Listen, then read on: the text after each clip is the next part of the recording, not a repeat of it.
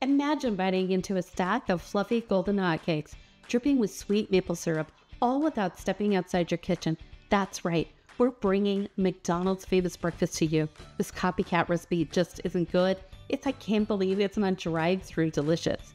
We're using no boxed mix here. So we are going to whip these pancakes up with scratch-made goodness.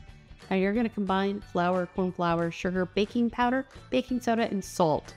Give them a whisk. In another bowl, you're going to combine your wet ingredients. That's eggs, water, vegetable oil, and maple flavoring. Then you are going to combine together your ingredients. Now that's your pancake base. So let's talk about that syrup. Now you're going to combine sugar and water and dark corn syrup, maple flavoring, and butter flavoring, and you're going to bring that to a boil. To make these pancakes, just cook them up like you normally would. Set them high and be sure to serve them with plenty of the homemade maple flavored syrup. Ready to become a breakfast hero? Head on to copycat.com for this recipe and many more copycat recipes.